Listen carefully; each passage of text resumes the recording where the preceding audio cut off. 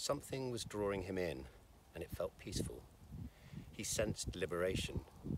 He walked, mesmerized and intoxicated forward, carefully treading onto the swirls, over the centre and to the far wall which he looked over.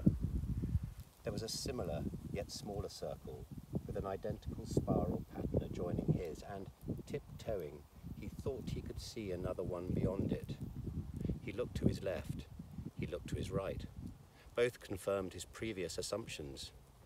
At a distance of 10 meters or so from him, on either side, were the wheat walls of 3 identical circles that were decreasing in size to a center point. He was gobsmacked. But then something else drew his attention, and he stared in awe and wonder.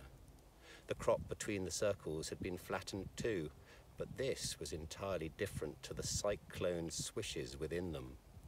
The stems of about 20 to 30 plants had been grouped into straight lines and flaxed in a seemingly endless, interwoven criss-cross of perfect weave. It looked like a basket.